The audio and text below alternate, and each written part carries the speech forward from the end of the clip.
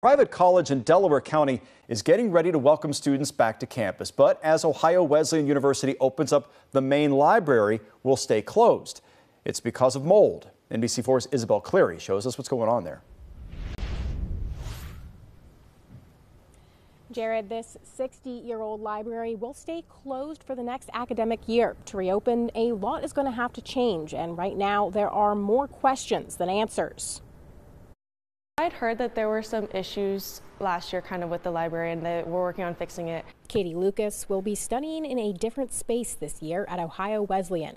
It's because of mold. Staff at the university have been dealing with heat and humidity issues in the Beagley Library for years. We had brought in some industrial dehumidifiers and taken some other steps to try to control that environment, but we weren't getting it to where we needed it to be. Then they found mold.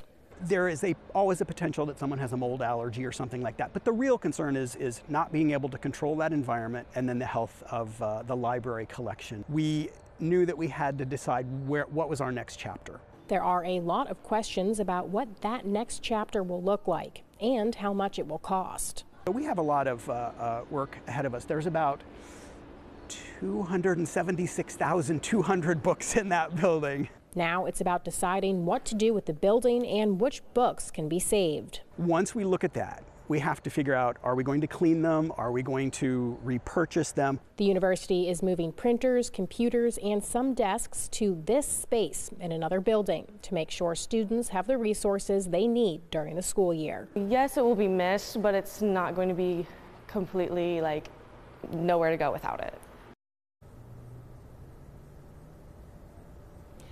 The university's president sent an email to students letting them know about the library's closure. He said that it was for the health and safety of students and staff on the campus. Local for you in Delaware County, I'm Isabel Cleary, NBC4.